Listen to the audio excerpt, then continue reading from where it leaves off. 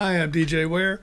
On this episode of the Cyber Gizmo, I have been working pretty hard to get, as you know, trying to get the ZFS stuff done. But I'm going to make a pause. I'm going to go, and I've gotten a lot of comments from people about, what about this file system? What about this file system? What about, I do these twice a year. So I'm going to do this one now because in a couple of days, it'll be 2025, and that's usually when I do it, is around the first of the year. This is my best file system in 2025. This is an analysis of what I consider the more either commonly used ones or the more advanced newcomers. And I have to say, this one was kind of interesting. What did I test? Let's start with that. I started with BTRFS, BTRFS, ext4. Stratis is something I have looked at in the past. XFS is, of course, one of the mainstays for Linux a long time. ZFS, yeah, I'm going to include them because I think I have it kind of close to real world, probably not exactly, but it's pretty close. But I still think there's tuning that could be done on all of these. So I'm not saying that this is my end all be all. So this is just my first whack at getting let's call it a rough cut tune of the file systems to try to eke out as much performance out of them as you can. Just remember that whenever you're tuning file systems, what you're really doing is you're tweaking it to handle a particular workload. This attempt was to use hardware, as of course. I chose a single distribution, and that was Fedora 41. The third thing was to at least try to do some tuning with each one of those file systems to try to get so that one didn't have an advantage over another. IO Zone 3 will be used for the benchmarks, of course, which is what I always use. So what did I test on? So the hardware is an MSI Prestige 16 AI EVO laptop. I've used it before. It's an Intel Core Ultra 7. It's a 155H processor, which puts it kind of right in the middle. It has 32 gig of RAM, and the drive that we'll be testing is a dedicated Western Digital SN850X NVMe drive. That's 2 terabytes. It is standalone. It's not being used by the operating system. This is a direct test against the NVMe with nothing else competing for it. This is Fedora KDE Workstation 41. It is current as far as all the packages are concerned as of 8 a.m. this morning at the time I'm making this video on December the 30th. IO Zone is version 506. It's the most current one of it right now. And the Linux kernel is 612.6-200, which is, as of today, is the most current. The caveats to ext4 and XFS it was my hope to do that. I did RTFM. It said both of them supported up to 64K blocks. However, that apparently on at least Fedora is wishful thinking. Both file systems accepted the change during the make file system part of it, but there was a warning that said, hey, this is a non-portable file system, and that, are you sure you want to do this? Because you won't be able to move this to another distribution, or even if there's a change that comes down the pike, you may end up losing your data. So, yeah, it's never a good time. It's never a good thing to argue with the file system when it starts throwing stuff like that at you.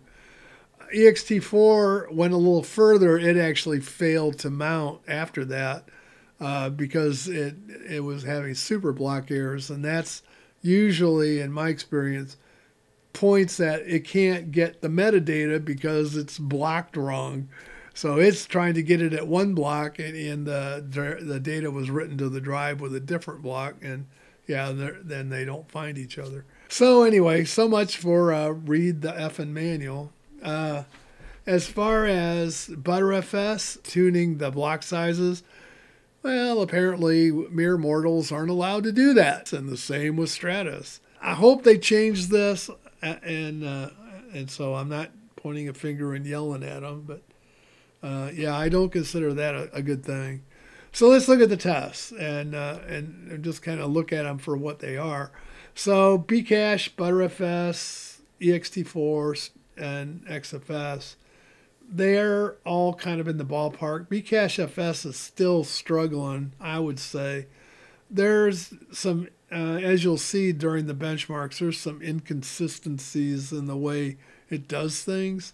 So BTRFS is continuing to improve up through about the second concurrent user, and then it drops back. So, and I kind of saw that behavior before, but the drive performance on these drives is around 7,100, I think it is, or megabits per second. So this is pretty close to that.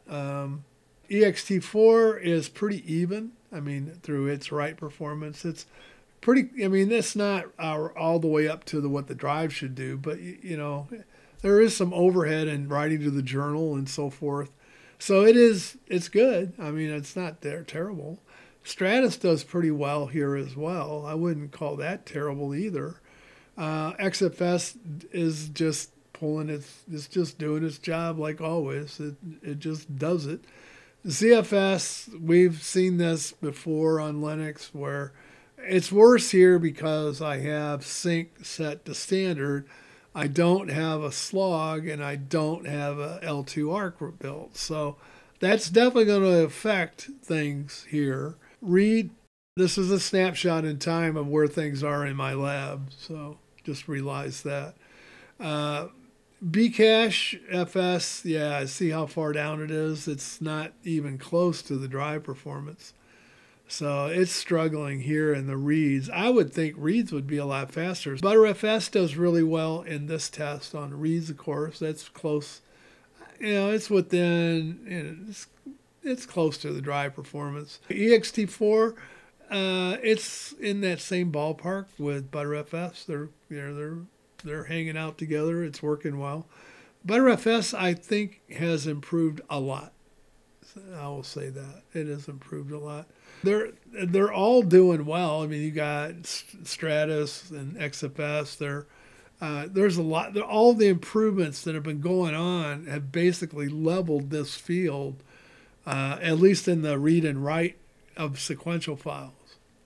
Now ZFS, this is clearly reading out of memory. So the ARC it's basically loaded up the 32 gig of memory and it's running out of memory. So yeah, which is fine. I mean, memory is faster than disk, and you kind of want that. At least I do. Rereads, again, Bcache is just, it's not anywhere close to the drive performance. BTRFS, it scales up and then kind of falls back a little bit. I saw this behavior before. ext4 is pretty even, and Stratis is too, and so is XFS. Stratis has really improved here as well. Yeah, it's close to XFS performance, and yet, so reread on the ZFS again, this is coming out of memory, and that's what you would kind of expect it to look like, and it does look like that. FReads, I was a little shocked at this one. Bcache takes off and does very well, except until it gets out to the fifth user, and then it kind of rolls off. BTRFS does pretty well too here. It ramps up, scales up, and gets way up there. Remember, these are stream reads. This is a buffered stream read. It's coming out of memory. That's the way it's supposed to work. ext4 is about maybe 1,000 faster in the end game here. Stratis is not very well. It's not handling things very well. It's kind of, if you'll notice, it's kind of on par with Bcache. XFS is the winner by far in this category, and ZFS does not do well here. FRead, Bcache kind of falls apart here. It did really well in the early part of it. I would say it was on par with BTRFS and ext4, and maybe a little bit slower than Stratis and a little bit slower than XFS.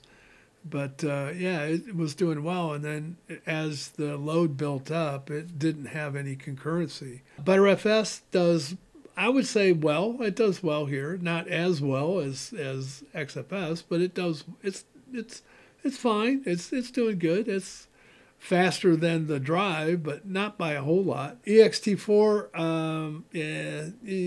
yeah, it's okay, but it ain't great. Stratis and XFS are, if you have this kind of workload where this streaming is what you need to do, then use XFS. ZFS is not doing well here. Mixed workload, yeah, BCacheFS, it ramps up, but just not as much as it should. It's doing fine, but it's not going where I would think it should go. BTRFS is pretty even, and so is ext4, and so is Stratis, and so is XFS. ZFS handles this workload very well. PRead, these are C buffered reads, the ones where you can position into the file. BCacheFS, slow, and the rest of them are all even, I would say. There's some differences a little bit, but on the first worker, but after that they all even out.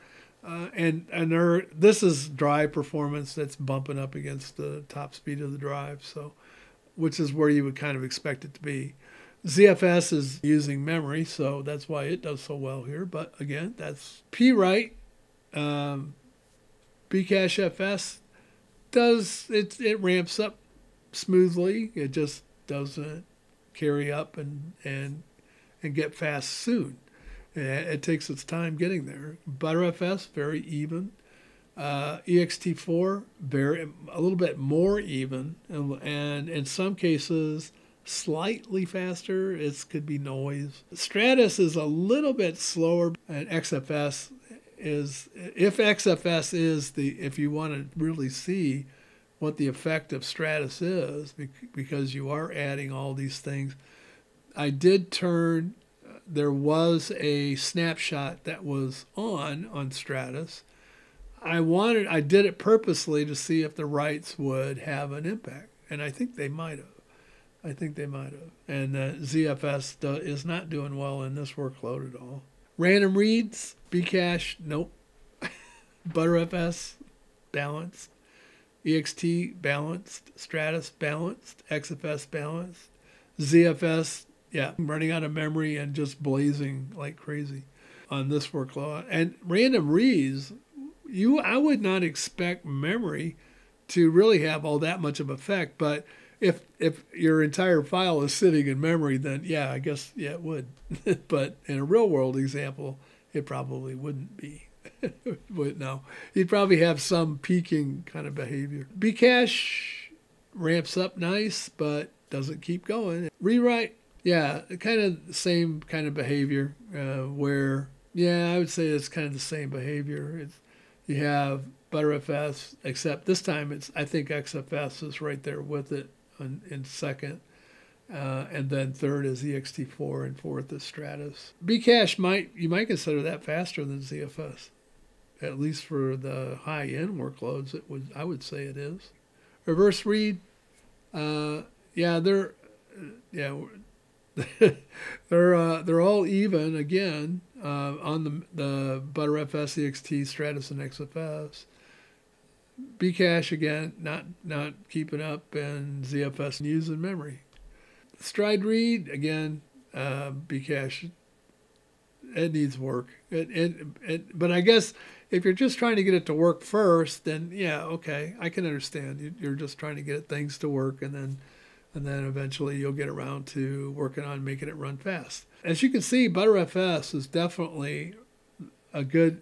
It's really in this tier in the middle where you have BTRFS, ext, Stratis, and XFS. It's really going to boil down to your workload, right? So if you're doing things with compilers, if you're compiling a lot of code, yeah, pick from the middle. You'll be fine. Or ZFS if you want things to really rock and run fast. GeoMean. So As far as the GeoMean is concerned, I would say it would go something like this.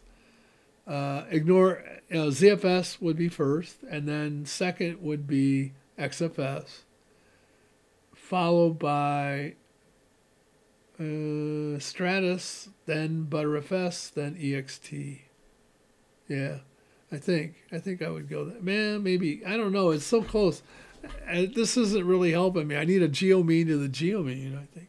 All right, so let me give you a recap of kind of what I saw from this run using this performance tuning.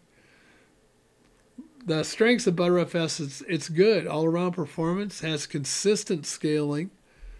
Its weakness is that in mixed and random workloads, it trails behind XFS.